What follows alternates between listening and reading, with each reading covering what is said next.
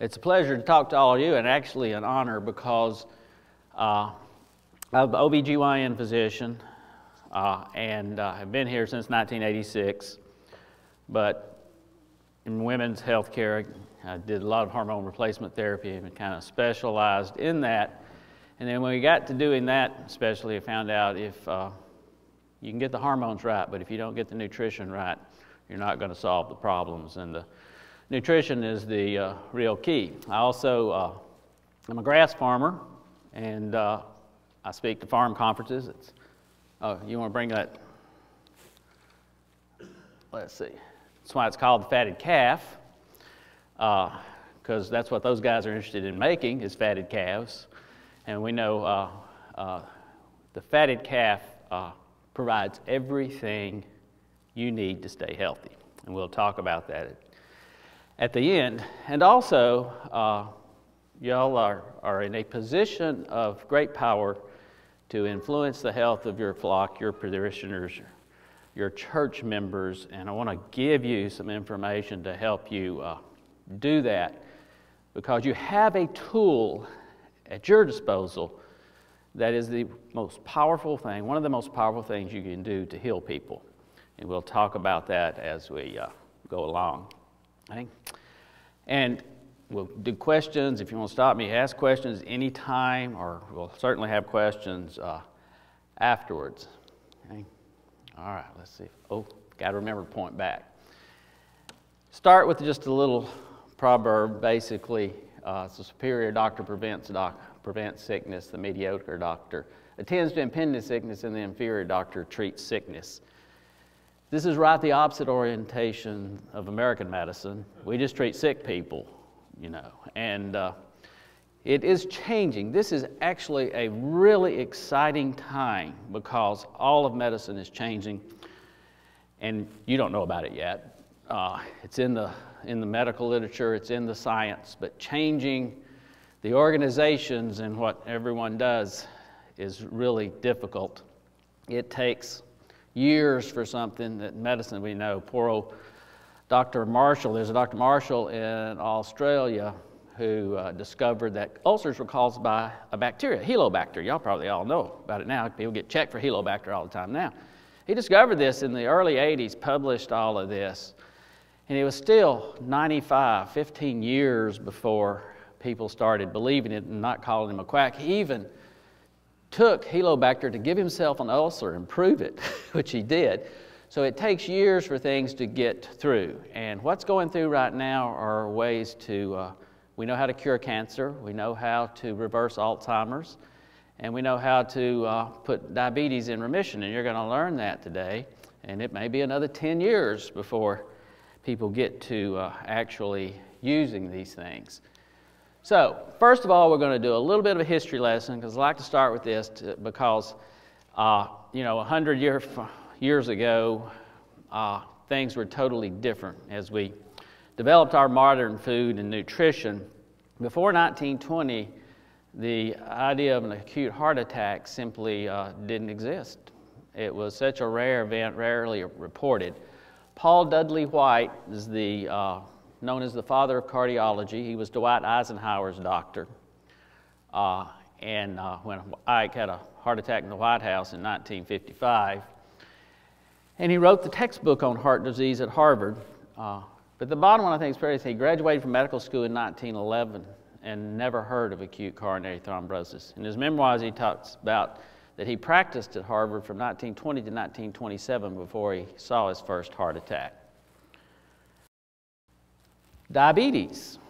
This is from a report in the Annals of Internal Medicine, or the Archives of Internal Medicine, 1924, from the Health Commissioner of New York, when they had a crisis with the amount of diabetes that they had. They had, in 1880, there were 3 diabetics per 100,000 people in New York City, and it had rose to 20 per 100,000, which was considered a major problem or a crisis or an epidemic.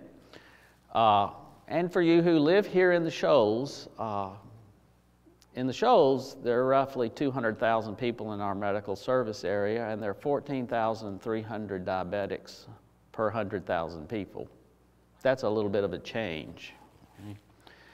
So these problems we created with our nutrition. And when the government and everything got involved in it, what usually happens, it got a whole lot worse. You know, we come out in 1980 with the low-fat diet, and this is a quote from a testimony before Congress by Dr. Philip Handler, who was chairman of Food and Nutrition Board, National Academy of Sciences. And you can read it, but basically to recommend this low-fat diet is not based on science. It's just a vast experiment you're going to put 300 million Americans through. So let's see how that experiment turned out. We'll talk about obesity here because it's to do. So this is the obesity rates in the United States by 1985. The dark blue states were greater than 10%. The white states were actually states where they didn't keep statistics because they didn't think it was a big enough problem to bother spending money to gather statistics. And then in 87 it looked like this. In 89 it looked like this. 90 it looked like this. We've got states coming in above 15%. 93, 95, 97, 99, we'll keep going. 2001, we got Mississippi leading the way at greater than 25% obesity. 2005, 2007, 2010, above 30% in the dark red. I've added a new one since I was here the last time. That was 2014 with greater than 35% obesity. Until we like this funny picture. This is what God created, and this is what our industrial food supply, government, and medical science created. Okay, and I'd like you to, when you go through this, if we just went back real fast, if some of y'all are like me and science fiction fans, this looks like a scene from a science fiction movie when the mutated virus escapes from the lab and shows how it spreads across the country, okay? So this isn't evolution, this isn't anything, it's an exposure.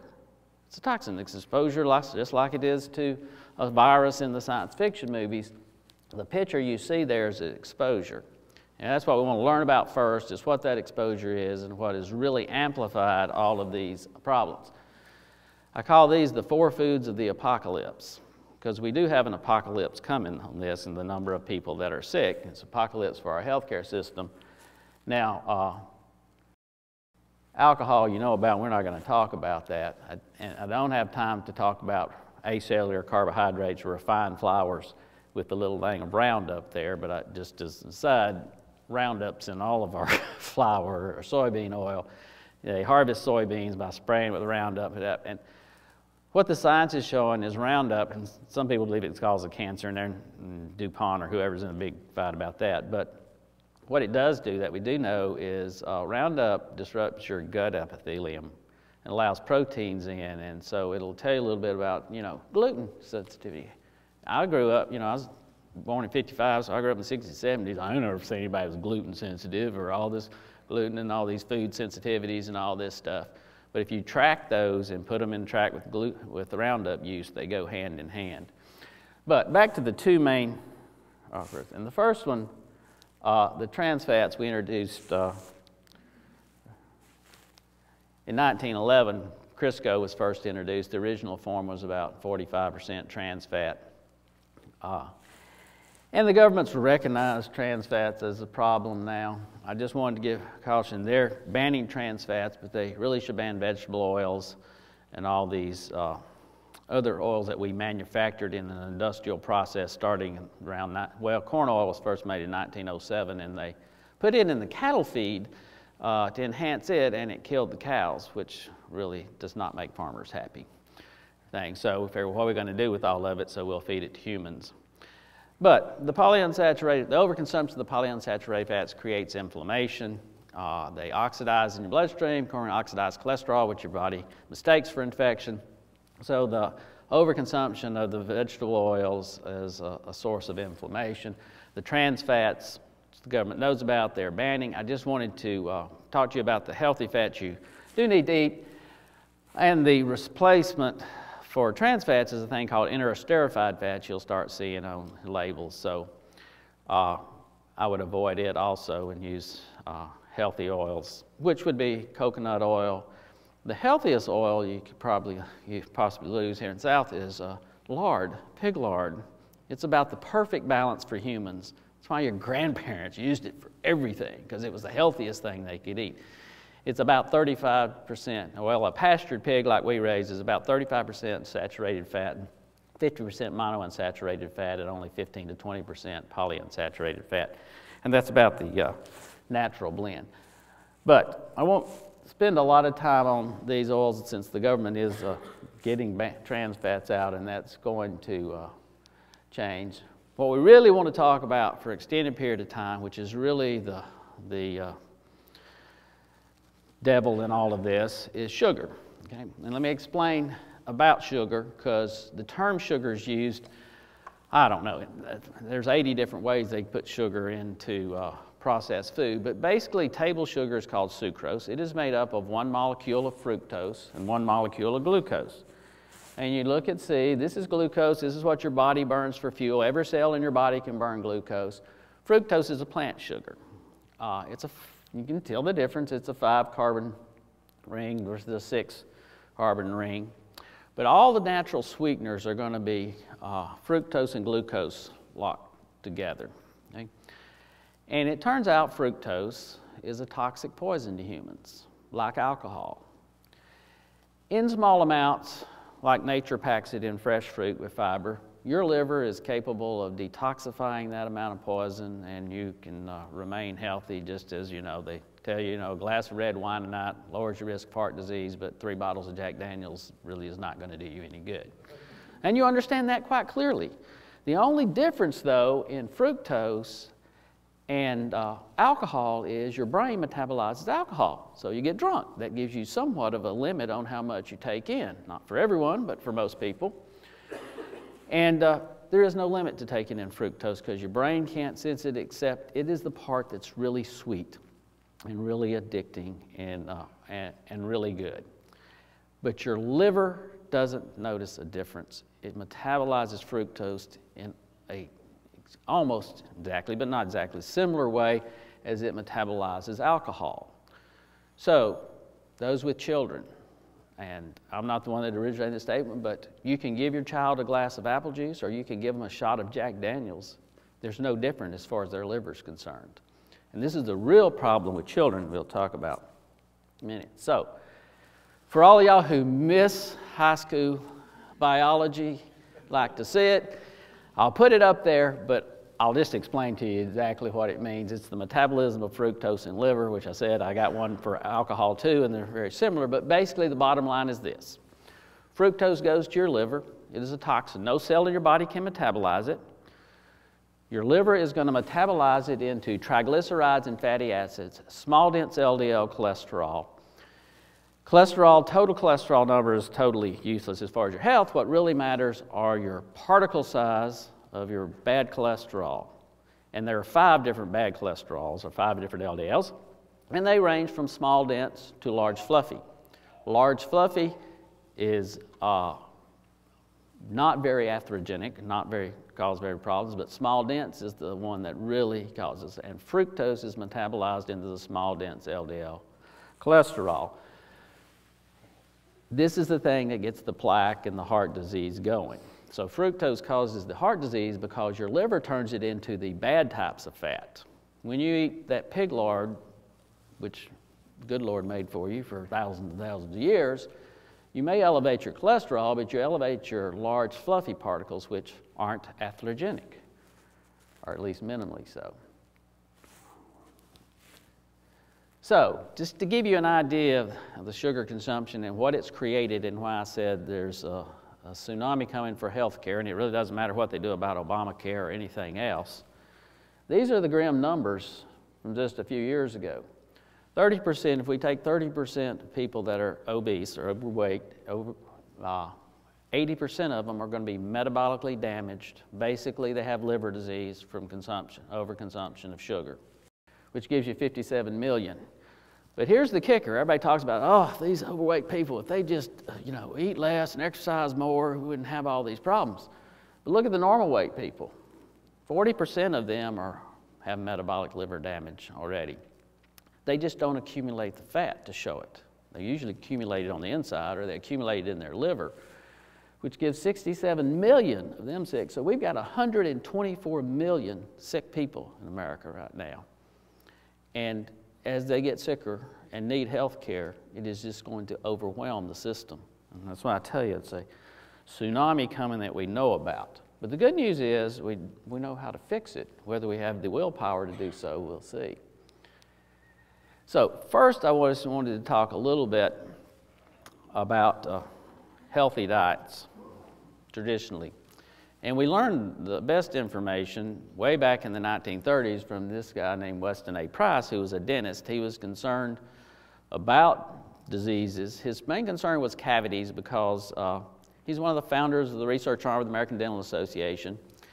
And after World War I, the dentition, cavities in the recruits was so bad that it was considered a matter of national security. So he basically devoted his life to trying to figure out where cavities come from. And they spent years studying infections and this kind of stuff. By the 1930s, though, he knew it was something in nutrition because he was trained as an anthropologist too, and he knew that primitive peoples, traditional peoples, don't get cavities. If you go to the Indian mounds and dig up skulls, you're going to see, and you've seen these pictures yourself all the time, these beautiful perfect teeth in perfect alignment. Less than 1% of what they dig up has any cavities in it. So he started this project in 1930 to travel the world and visit indigenous people still on their traditional diets. And then published his work, which was the textbook of nutrition at Harvard for years. In 1939, I think it was. So, and what he found were these things. Those are the Vero brothers that he used, one doctor uses in his demonstration of these 3 fat-soluble vitamins. One of the key regulators of genes and key health are the 3 fat-soluble vitamins you get from healthy animal fats, primarily. The vitamins A, D, and K2. And those are the vitamins that all of you should take, whether you do cod liver oil, vitamin D. Those are the vitamins that, especially in the modern refined diet, are very hard to get, K2 being the one that's most deficient. So to give you a little story about how these work. Vitamin A upregulates cell production. So let's take your immune cells for action. Vitamin A, which, you know, the government allows them to call beta-carotene from carrots vitamin A, and it's 2 vitamin A molecules stuck together that has to be cleaved, and absorption can be erratic, can get it. So from traditional people's got it from the liver or cod liver oil that's been used for thousands of years, but it increases the number of immune cells you have available to fight infection. Vitamin D is not really a vitamin. It is a hormone made in your skin. It's a gene regulator. It goes in and regulates genes. As I tell my patients, you know, we're all supposed to be living in the Garden of Eden, frolicking around naked and enjoying life. But, you know, we had that incident with the serpent and the apple and everything got messed up. You know, so frolic around naked in Alabama doesn't go over well. I don't know about Florida and other places, but don't try it here. So we don't get enough vitamin D, and we have to get it from our food. It goes into immune cells. It turns on a gene that makes a protein called the matrix GLA protein. That protein's job is to repair your blood vessels or soft tissues, actually all over your body. One of the things when you're repairing injury to your blood vessels is you would prefer not to put calcium in that repair. Like when you're fixing a broken bone, you would like a lot of calcium in that repair. Vitamin K2 is the master of calcium everywhere in your body. It basically tells the matrix GLA protein not to put calcium in your blood vessels so you don't get hardening of the arteries. You get vitamin K2 from basically only 2 sources. Grass-fed, pastured beef. Cow eats green leafy things, and their gut are bacteria that converts K2, K1, which is in green leafy things, and all of you know K1, it regulates the proteins that clot your blood. That's why they tell grandma on her kumina, don't eat your turnip greens because it messes up your balance. Well, a cow's eating those greens, and its gut are these bacteria that ferment K1 into K2, and then K2's in the milk, the cheese, the beef fat that we eat. Any pastured animal will do that. Chickens do that when they're out in grass, and that's why we have the organic farm like we do, when they eat green leafy things, and they've been out on that pasture, you can see it in that dark orange yolk, has a lot of K2 in it. The other place you get it are the traditional things we used to do. Fermented vegetables. If you take green leafy things and ferment them in a pot, like Grandma used to have that pot of raw sauerkraut there making for you. All these things Grandma used to do have meaning and reason, and you would get K2, but the modern American diet removes most K2. They don't make the standard sauerkraut's not made in the traditional way, and we don't get the fermented vegetables like we used to.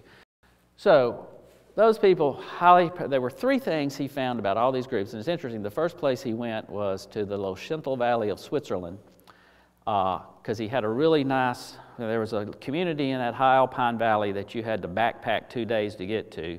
About 2,000 people that lived there for 1,000 years. They had a Catholic church, and they lived off the land. They had cattle and of course, obviously chickens and all those kinds of things, and they grew one type of rye. But he found these things to be traditional with all of these groups he went to, 14 different ones around the world.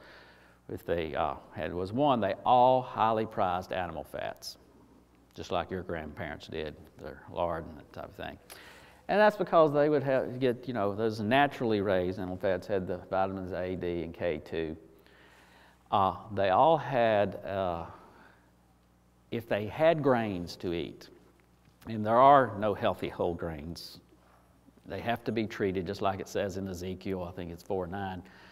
If they had grains to eat, they all had an elaborate process for treating the grains, sprouting and fermenting, because grains contain things that inhibit their absorption, inhibit absorption of other minerals from you. So that's why you have those frozen breads, Ezekiel brand, and that in the store. I don't eat bread grains anymore, and you'll see why in a minute. But if I did, it would be sprouted grain bread, like the Bible told you to do it, because there's a reason for that stress.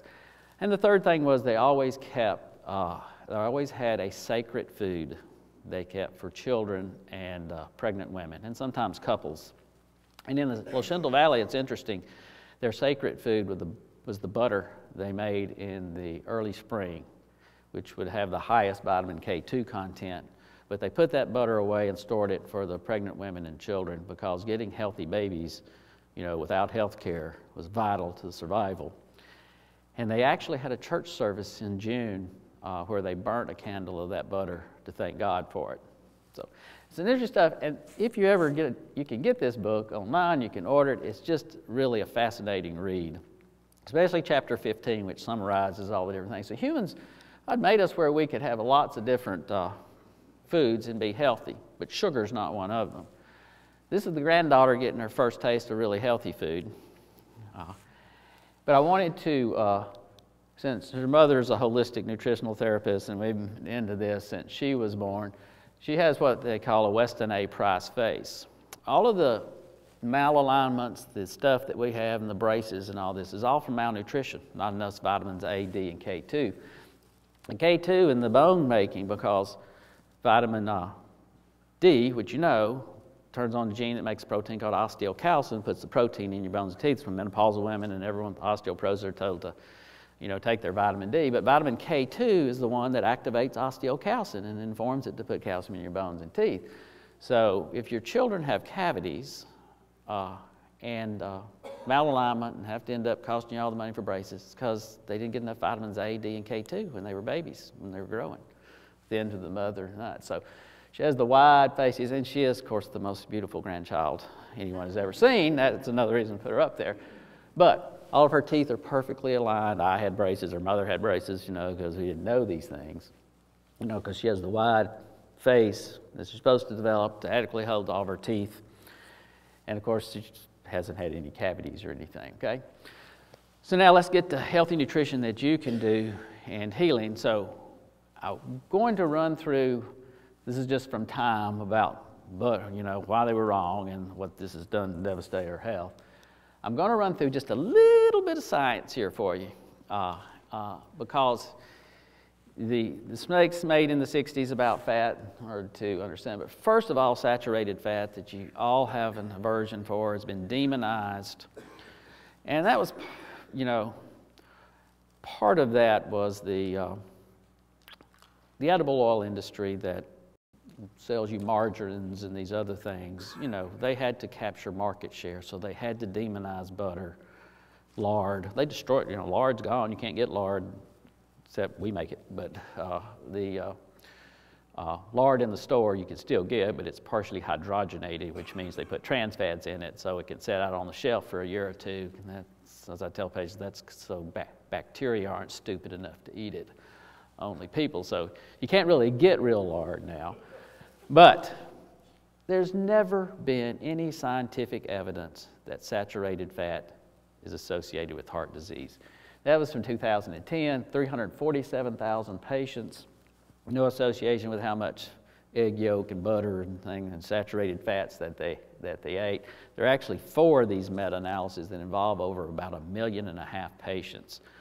So it's something been told, everyone believes. You can't get it out of the literature. It's even there. It's still on the American Heart Association's thing about to limit saturated fat to 10%, but it's simply not true. And a lot of myths in medicine get established as true, and they're not.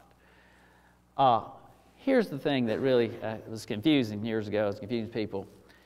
Saturated fat in your diet has no association with heart disease, but saturated fat in your bloodstream in small dense LDL cholesterol is associated with heart disease, and it's associated with diabetes, both of these. But here's the real kicker. The more saturated fat, or the more fat you eat, the lower the saturated fat levels in your bloodstream are, okay?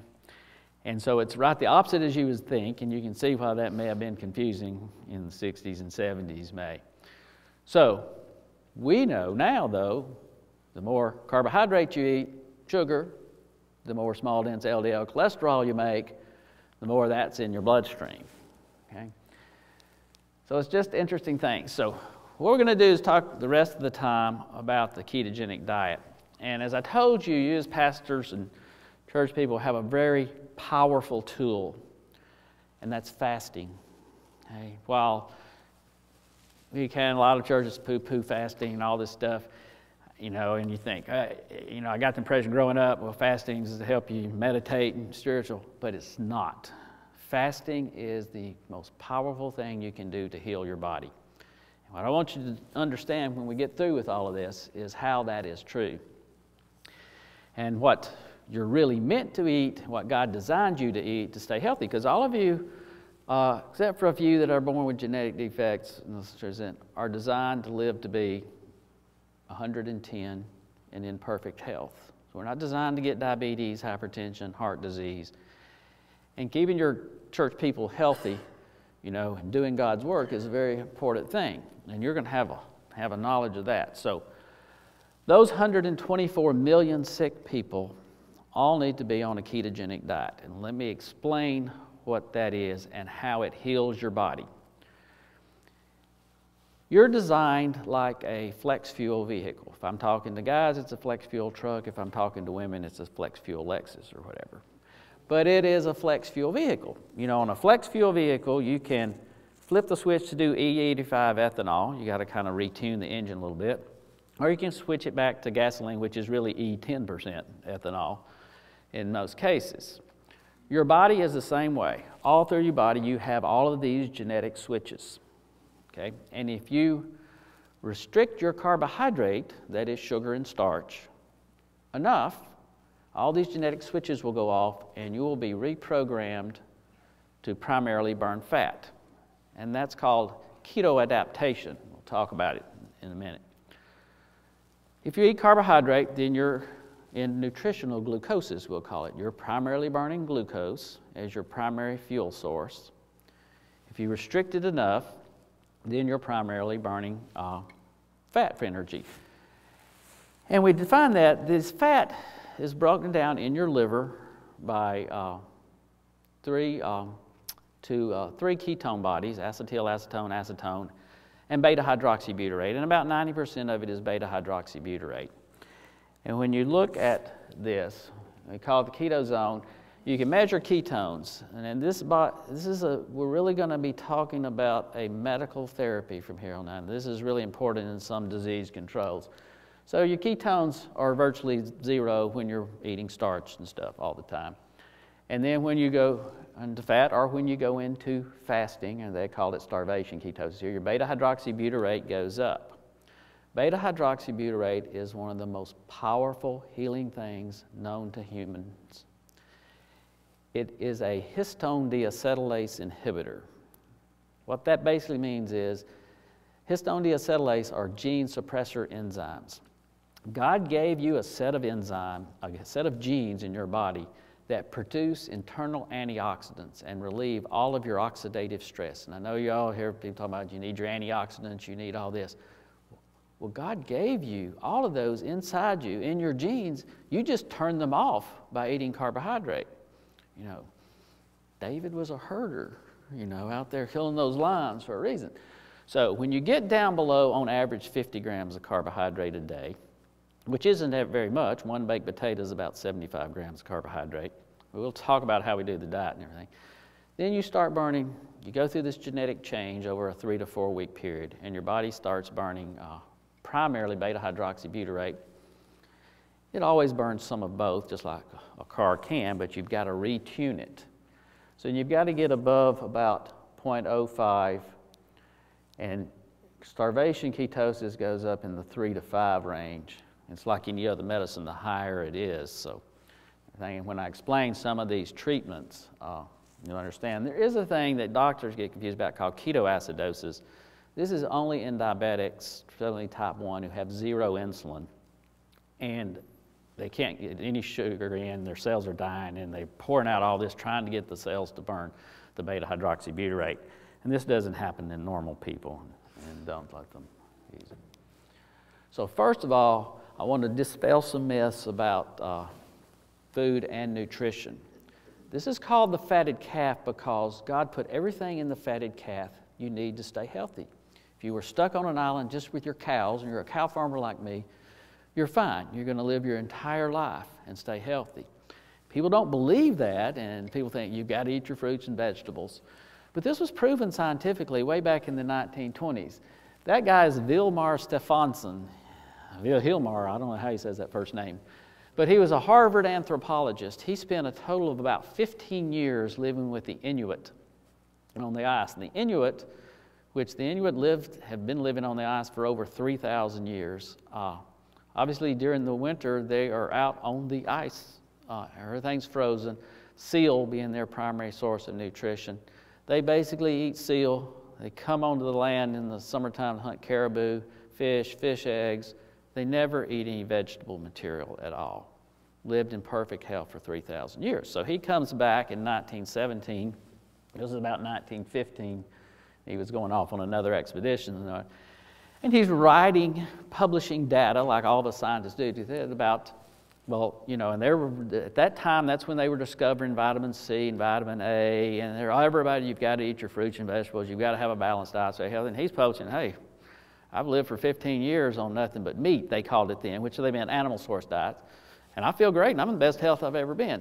So they got into what we would call today a Twitter fight, okay? Insulting each other and calling one a liar, and he's got to be this. So it came down to save his reputation, he agreed to this thing called the Bellevue experiment. 1928, he and another Arctic explorer were locked in Bellevue Hospital. Not the whole year, but the first 4 months, under guard and observation, because you know Bellevue Hospital in New York is the psych hospital. Okay? And they thought he was psycho, and so they brought him, you know, fish, meat, all the commercially available animal products there, which included eggs, I think. And to live, and they bet he would have scurvy, which is vitamin C deficiency, about 4 months. That's why they wanted him locked up for 4 months. The other guy stayed locked up the whole time. He had a lot of business stuff, but remained on the diet for a year. And of course, at 4 months, they were perfectly healthy. And if you're interested, I thought it's somewhere. I got it a little further. We'll go over what they ate in a minute. But basically, any of these diseases can be treated by being in nutritional ketosis or a very high-fat, low-carbohydrate diet. And we're going to talk about some of them. What they ate on that experiment, we know this, is this gets confused with the meat diet. They used the term meat, but what they meant by meat in 1920 was animal products. So he ate about 200 grams of fat, which is 1,800 calories, about 115 grams of protein, and less than 10 grams of carbohydrate, because the only carbohydrate he got was from the muscle animals. But to do this and stay healthy, you have to eat the liver, the brain, the bone marrow, the kidneys, things that we don't traditionally do now. So when we do this diet, we get those other nutrients from the above ground, low carbohydrate vegetables like peppers, onion, mushrooms, green beans, asparagus, squash, okra, and everything. But the point is, you're designed to live on primarily fat. And the reason is your brain is, in relation to your body size, is huge. And God knew you had to fuel it. And fat has twice as many calories per gram. And fueling your brain is a real challenge in your diet. And fat's what you were designed to eat and live on. So first we'll talk about obesity, get rid of the myths, because this is important, and the thing I feel a lot about is you have no control over your weight, contrary to what you think. How much exercise you get and how many calories you eat has no control, has no effect on your weight. Your weight is programmed into you by your genes through your autonomic nervous system. If you think about it, when you go out there and look at my cows in the summertime when the grass is this high, they eat 8 hours straight. They ruminate 8 hours straight, and they sleep 8 hours, a simple life. But you don't see any obese, heavy cows. It's controlled, your autonomic nervous system. Your autonomic nervous system controls your weight, and you're not in control of it. So this, if they just eat less and exercise more, it's a result of poisoning, and you don't have any control over it. This is a relief to people who are overweight, because they get looked down on. They get measured, you just don't have self-discipline. You're just lazy. And that's really not what it is. As we said earlier, it's an exposure. And I'll tell you how it actually works. The fructose damages your liver, which we've established from the sugar consumption, okay? There are 4 hormones involved in your weight. Ghrelin is just your hunger hormone, and peptide YY is your immediate satisfaction hormone. If you eat in about 50, you think you want seconds and you wait 20 minutes and that's kind of gone, that's peptide YY. But the one that's in control of your long-term weight, not treating, is 2 hormones, insulin and leptin. And this is how it works. In your brainstem, there are 2 monitors. This is your autonomic nervous system. It is in control of your weight. The insulin center is the primary one. So you eat a meal, your insulin spikes. The insulin center sees the spike and knows you just took in a lot of energy. It has to decide what to do with that energy. It looks to the leptin center. If leptin's there, and leptin is your fat cell hormone, primarily your gut fat, comes up there. If leptin's sitting there and saying, hey, this dude's got plenty of fat in his body, he doesn't need any more, the insulin center will up your metabolic rate and burn off the excess fat. It'll inhibit any more insulin secretion. It'll up your metabolic rate and burn off the excess energy. This is why exercise is not helpful. Exercise is excellent for your health. All of you should exercise. I'm not downing exercise. It just doesn't help you lose weight, because unless you're an Olympic athlete or something like that, your exercise expenditure of energy is less than 20% of what you're expending. Your brain's sucking up 20 to 25%, sitting there just doing all the little thinking it's doing all day long.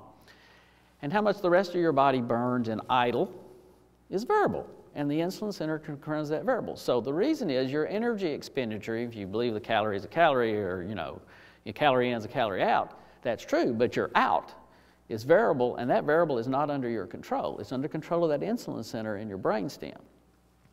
So what has happened to cause this obesity thing we saw in all these slides, and all this growing, is the overconsumption of sugar, and I think I've got that.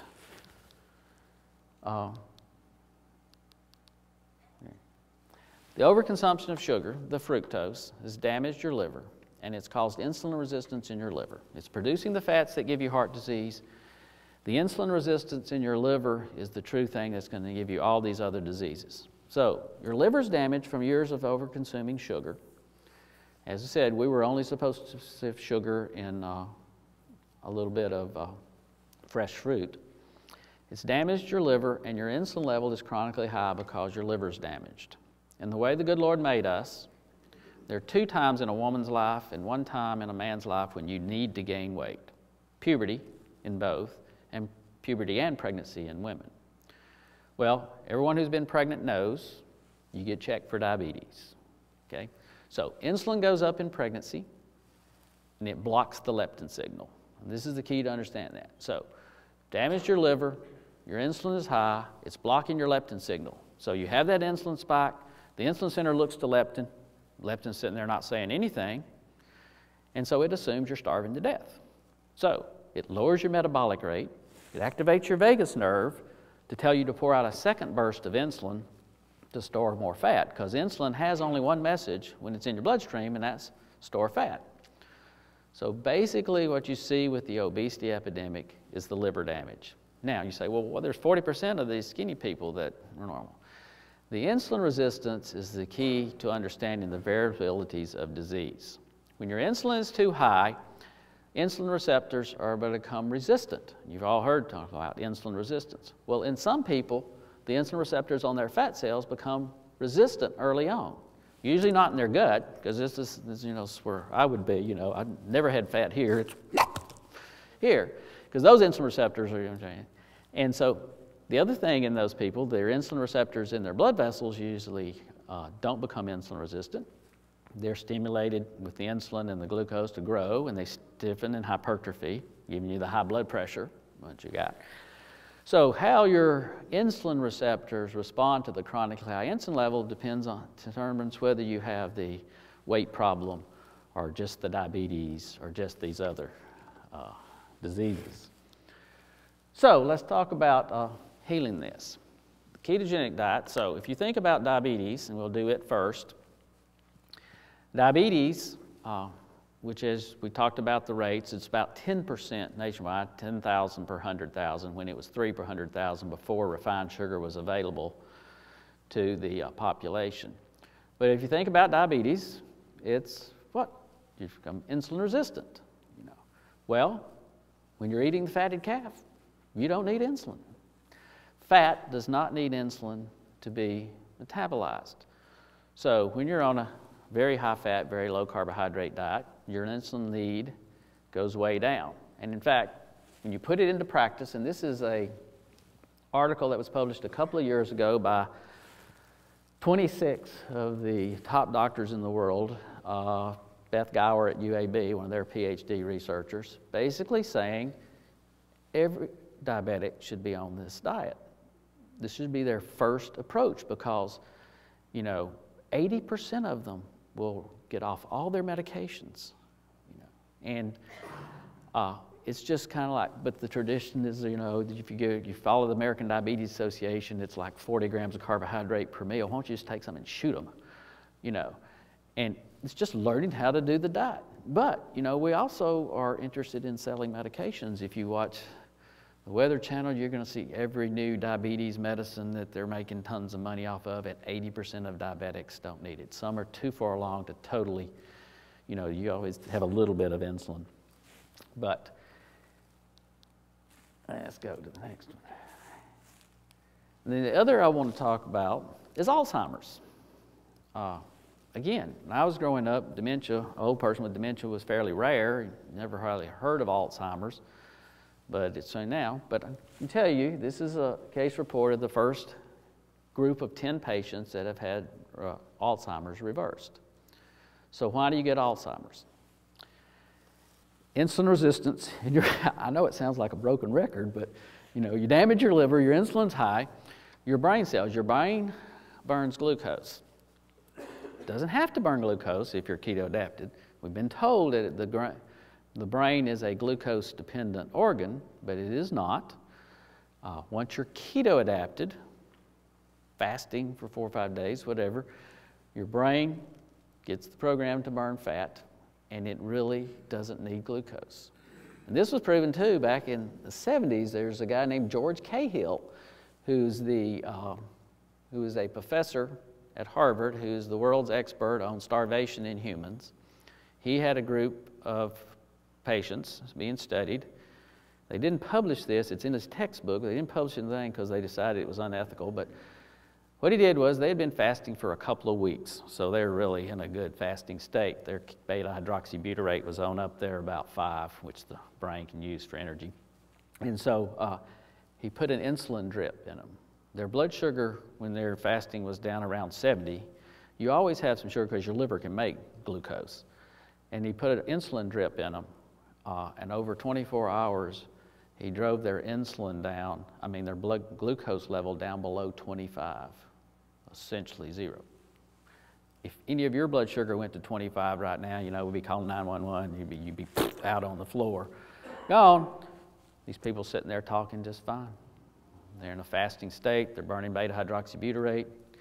They simply didn't need the glucose.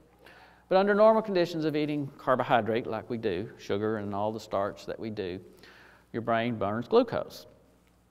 If you get insulin receptor resistance in your brain, you start starving your brain for energy. This is the thing that causes the protein, it's a little complex, but causes the protein damage, the accumulation of amyloid, and all these kinds of things. They know you can look at someone and go do a PET scan on their brain right now, and those that will get Alzheimer's have lower utilization of glucose in their brain than is normal. So really what happens to cause the Alzheimer's is, and that's why you'll hear some doctors, and I see it on TV, they will tell you that Alzheimer's is stage 3 diabetes. It's just insulin resistance in your brain cells. So what they basically did with these people, and they use whatever medications, but there is not going to be a pill that takes care of Alzheimer's because it's a lifetime of overconsumption of sugar and starch and the insulin resistance that has caused it. So in this program, what they did was restrict their carbohydrate intake to the low-carb vegetables, did some other things, and a lot of MCT oils. They use coconut oil is 60% MCT oil.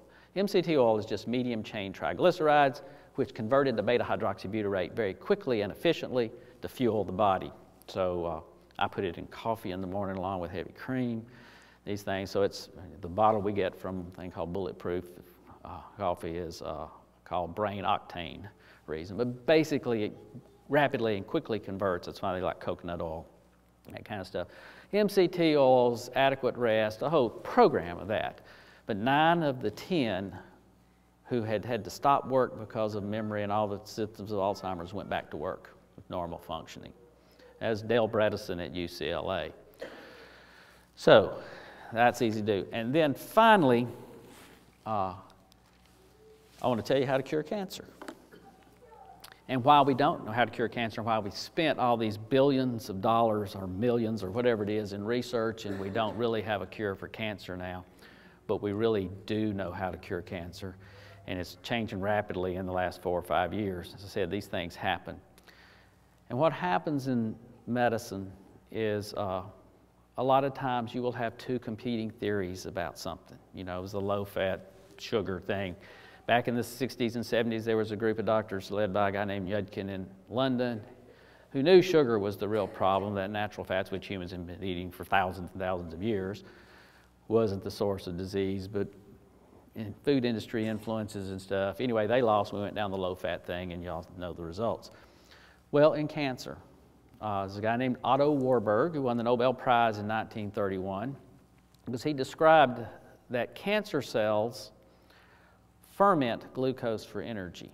Now, fermenting glucose, sort of like making alcohol or fermenting alcohol, is a very inefficient way of producing energy. You oxidatively burn glucose. One glucose molecule going into your mitochondria, which is your little energy unit in your cell, will produce 24 ATP. That's the energy, adenine triphosphate. That's the energy unit that makes things go. One glucose molecule fermented will produce only 2. So it's an old, inefficient form, but you retain the ability to do this. So if all of y'all decided, I'm going to go out and jog 15 miles this afternoon, I suspect the majority of you the next morning could hardly move your legs. That's because you exceeded your oxidative capacity to produce energy. and you started fermenting glucose as a backup source of energy, and you accumulated lactic acid. And that's why your legs are so sore the next morning. So one of the things he noted in 1926 was that all cancer cells ferment glucose for energy, which normal cells would not do unless under extreme stress. So he called it that ultimately cancer is a metabolic disease. So basically what he was saying is your mitochondria that oxidatively burns glucose is damaged, and your cell has to resort to fermenting glucose. So cancer is actually caused by metabolic damage. The competing theory was you could look under the microscope and they knew chemicals and all these things that cause cancer, and they could see all this damage in the DNA. And so the standard therapy that became accepted was called somatic mutation theory, that chemicals, carcinogens damage your DNA, releasing these oncogenes and these cancers, and you've all heard about genetic treatment for cancers and blah, blah, blah. The problem was Warburg was right, but we went down the wrong path. So, and really what really triggered it, there were doctors, there's a Dr. Peterson at Johns Hopkins that studied metabolic theories for years, a guy named Seyfried at Boston College, and learned about. So the study hadn't stopped, it just was relegated to the background, or those quacks that hadn't accepted what the truth is.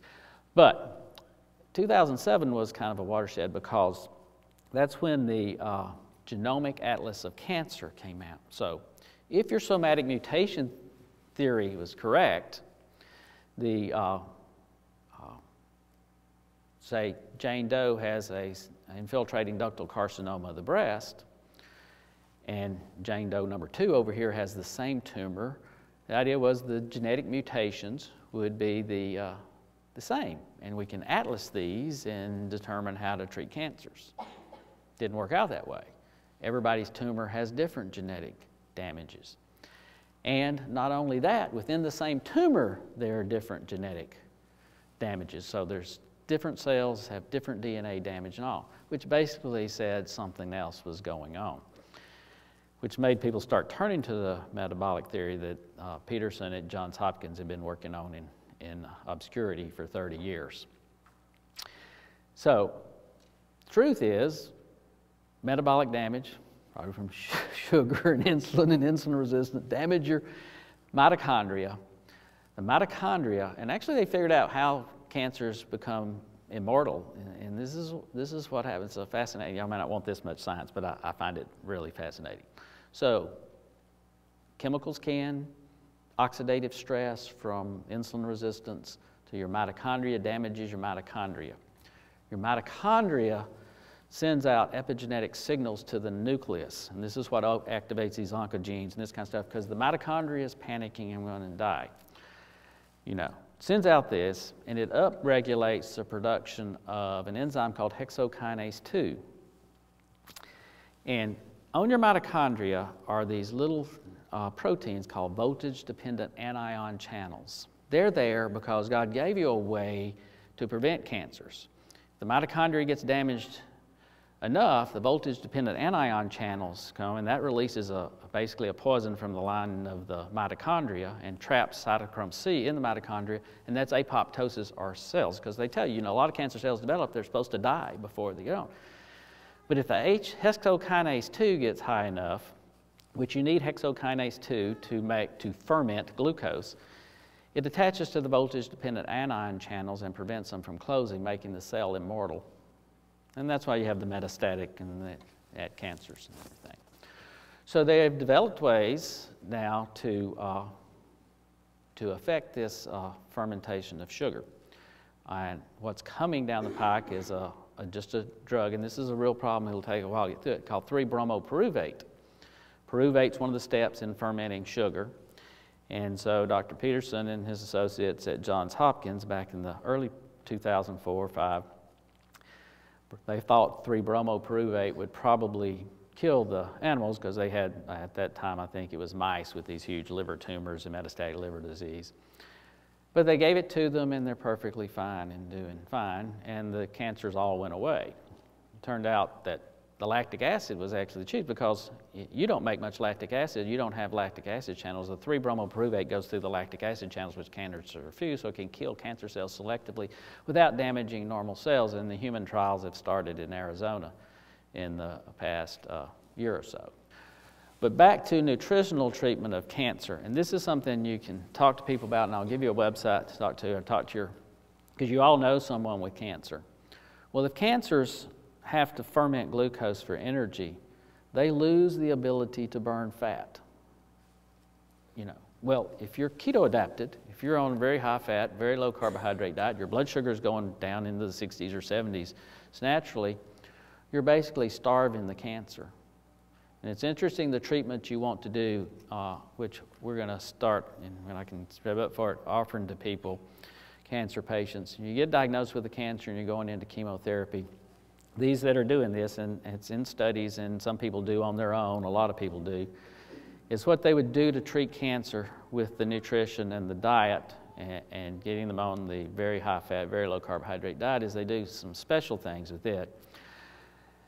You would start, when you start chemo, by fasting for 4 or 5 days, because that really stresses the cancer. Because when you fast, obviously your beta-hydroxybutyrate, all your normal cells can burn beta-hydroxybutyrate, and your blood sugar goes way down, and then you're hitting it with chemo, and so you're stressing the cancer a lot more. And they continue the ketogenic diet with some caveats.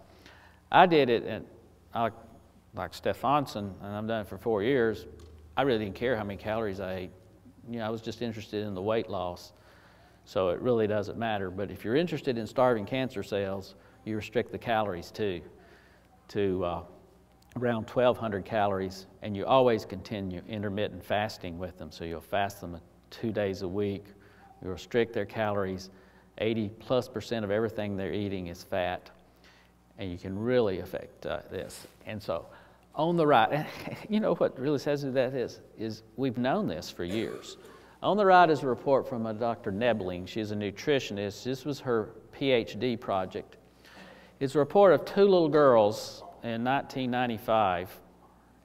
The ketogenic diet, there's a thing called the Charlie Foundation. It's used to treat children with seizures because the brain loves fat to burn, and it burns it more efficiently than sugar, and it can heal itself because of the increased energy gets into it.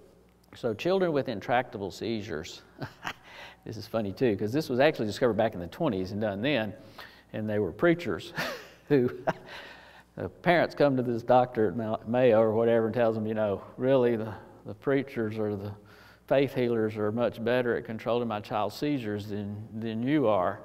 And so he goes out to the tent meetings, and there was one guy near Chicago that had a whole complex where people came to him for that. They're simply putting them on a water fast. When they put them on a water fast, they go into ketosis, start burning fat for energy, their seizures go away. And so they're intermittently water fasting them, basically doing what we're talking about with cancer, and their seizures stayed away most of the time. And then that fell out of favor in the 30s when they discovered dilantin. But it came back into favor in the early 90s. A little guy named Charlie, that his dad was a movie director. There's a made-for-TV movie called Do No Harm. But anyway, they got Baltimore, Johns Hopkins had a program in it, so they got the Charlie Foundation going. So it was being done a lot for children with intractable seizures instead of operating on their brain. So they knew this theory of cancer was in the background, and so what her PhD thesis was, she had these 2 little girls who had astrocytomas of the brain. They think the ketogenic diet's best efficient at treating brain tumors, which the brain can really utilize the beta-hydroxybutyrate well. But anyway, she put these children on a restricted calorie ketogenic diet.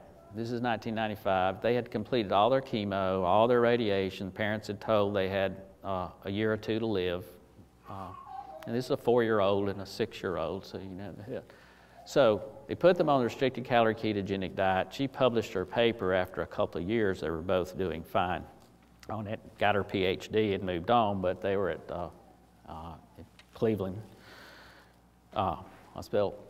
The last report that I can find in the literature, one of the little girls was lost to follow-up after 10 years, and the other little girl was alive and doing well after 15 years.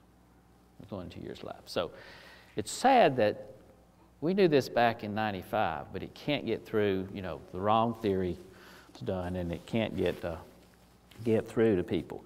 But you know about it now. So, any questions about all this? I'm pretty monotonous on entertainment. I lost 77 pounds being on the ketosis. Mm-hmm. It is the diet that brings you into ketosis. Right. So, It made me have bad breath. That's how I knew. yeah, mine's probably that way right now because today's my fasting day, so I haven't eaten. When I had bad breath, I knew I was in ketosis. Yeah. But after losing the 77 pounds, I got to where I couldn't use the bathroom anymore. And so I ended up in the hospital. I was real good. I really looked good then. But I was in the hospital. What I was trying to keep from doing. Is there something there? Is there a connection to that? Because that was in every bit of the literature that they were given to me chemicals to use the bathroom, but I was supposed to be doing, you know, the other things. Is that normal? Unusual. Obviously, Stephenson lives on a year like that. The Eskimos lived on the ice for 3,000 years. What I do is, you know, magnesium is something, so I take a teaspoon of milk magnesia every night along with the magnesium pill. It seems to work fine for me, but there are little things like that that you have to do. So let me tell you a little bit about the diet because there's so much information out there now. This is what pro athletes do. If you will Google LeBron James diet, I don't know if you keep up with LeBron James, probably not, but you know, big basketball player. So he keto adapted a year or so ago, slimmed down, lost all this pain, and then won the NBA championship last year. Djokovic, the tennis player, all of these ultra marathon runners. Because think about it from an athlete's standpoint. When you've gone through this genetic process, which takes 2 or 3 weeks, and during that first 2 or 3 weeks, since your genes are reprogramming themselves to primarily burn fat, a lot of people have what they call a low-carb flu, or they feel bad, this type of thing. And that's because your kidneys start secreting salt. That's one of the reasons you lose weight so rapidly first. So we just put people on chicken broth, salty chicken broth, cup a day, 2 cups a day for the first 2 to 3 weeks to maintain your salt. But once you've done that from an athlete's standpoint, one, when your brain's burning beta-hydroxybutyrate, you tolerate concussive injury to your brain much better. That's why the NCAA, that's why I think all football players will either be getting MCT oils or be on a ketogenic diet. The Navy came to a Dr. D'Agostino of South Florida because they were interested in this for Navy SEALs. So Navy SEALs use rebreathers, which is 100% oxygen. You get below 50 feet, you start getting the disorientation in the brain from the 100% oxygen. But if you're keto adapted, you can go much, much deeper. And apparently, you know, at 50 feet, a 50 caliber machine gun can kill you. So this was a major interest for them. They were interested in ways of developing ketone salts, like they could give these guys injections and have them have the ketones there while they're on their mission, and then they're studying that.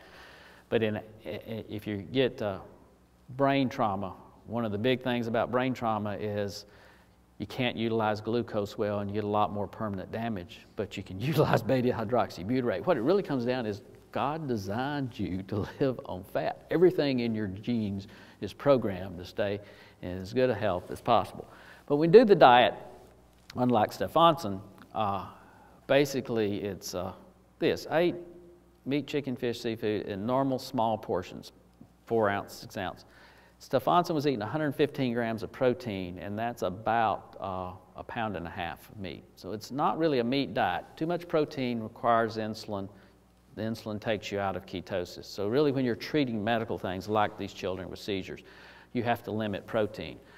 Tell women 60 to 80 grams of protein and men under 100 grams of protein. So these protein shakes and protein power plan, you just don't want too much protein because it's like a low-acting carbohydrate, and you keep your carbs under 50 grams, but it varies on how much. But it's just a different way of cooking, and it's just normal food.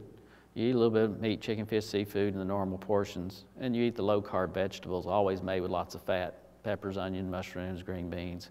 You just do things in a different way. So I fry chicken, you know, take a bag of pork skins, put them in the food processor, make your flour, and then dip your chicken in egg, cover it in pork skins, and fry it in the coconut or peanut oil, or we fry it in our lard since we make lard. And there's just a lot of little tricks, things like there. So many things now, because so many athletes do this, called fat bombs, and you can make these smoothies and everything that are mostly fat. What you find is, even though you can eat all the calories you want, you don't eat that much. I mean, you try this if you're used to having a bowl of cereal or something for breakfast. You know, try 2 good pieces of sausage and scrambled eggs. You know, put a good 2 or 3 tablespoons of heavy cream in your eggs, break them up, scramble them in the morning, 2 pieces of sausage. See if you get hungry before lunchtime. Not going to at all. It just takes a little bit for people to lose their fear of fats. But you can reverse diabetes, you can stop Alzheimer's developing, and getting off the sugar and the starch. So I don't eat potatoes, rice, bread, pasta, cereals, you know, and obviously I don't use sugar. I don't think anybody that knows much about this uses any sugar. It's just, you know, it's in all the processed foods, so you get rid of the processed foods and that type of thing. Any other question? In your view, how many days and how often should one fast to detox the human body? I do 2 days a week. I do an 18-hour fast, and I've been doing a 24-hour. Probably should do a 36-hour fast. Now, when you're medically fasting like that, because what you're doing is the fasting, you know, lots of cultures have more carbohydrates and are not going to be in ketosis. The Plains Indians were, the Maasai, the Eskimo, there were a lot. The healthiest people that were what we call keto-adapted people. But other people, you know, all religions use fasting. And it takes you about 11 hours to get into ketosis, to burn up the stored carbohydrate that you have. So Tuesdays I've been doing this since Christmas, since reading all the medical stuff on it, because I'd always, church-wise, had poo-pooed fasting, which was wrong, of course. But anyway, so you really, I do an 18-hour fast, so supper one night, I don't eat between, after, say, 6 o'clock at night. I have you can have, on the fast to get in ketosis, you can have coffee, a little bit of heavy cream in it if you like cream, or just plain black coffee. You can have bone broths, which bone broth is one of the most healing things to do, and you can make bone broths easy by just getting the bones, and it's just a little vinegar and a little water, and put them in your crock pot and make bone broths. We have a freezer full of them, so to use in all of our soups and everything, because it leaches all that nutrition out of the bones, which are very nutritious. So you could have bone broth, you could have plain tea, unsweetened tea, everything, and all the water you want to drink. So I find everybody thinks that fasting would be hard, but it's like right now. You know, I haven't eaten since last night, except for the coffee this morning, because I had to go pick up processed pigs in Russellville this morning. I've been going since 6, and but I don't feel hungry at all. You don't really. It's really not that hard to do. And I would, you know, depending on your disease state. If you're good and healthy, I'd certainly do 18 and 24-hour fast, so I won't eat till supper time tonight.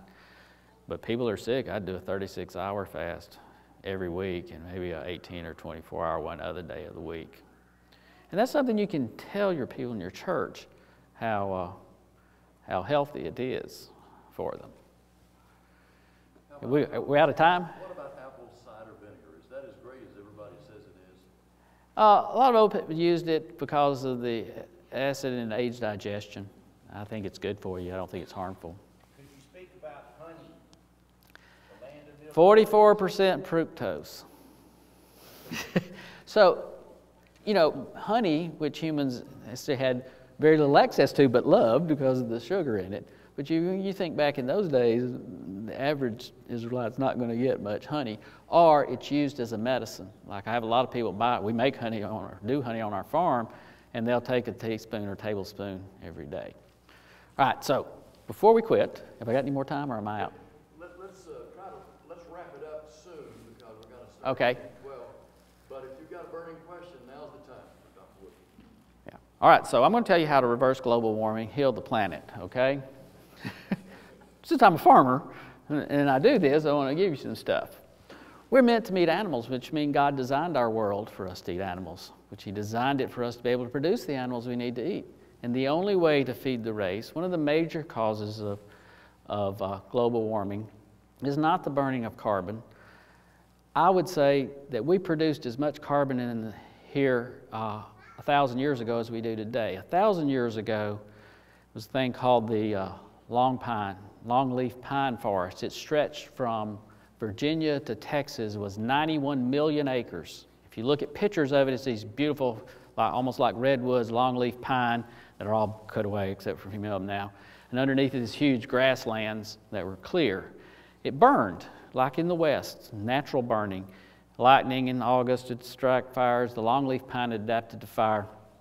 About 15 million acres a year burned, which produces as much carbon as all of our cars and all that, but we didn't have global warming. You know, y'all need to go to YouTube, put in Alan Savory, and watch his talk. This is the problem we have with global warming. I know y'all didn't ask for this, but I've got a pet peeve about it.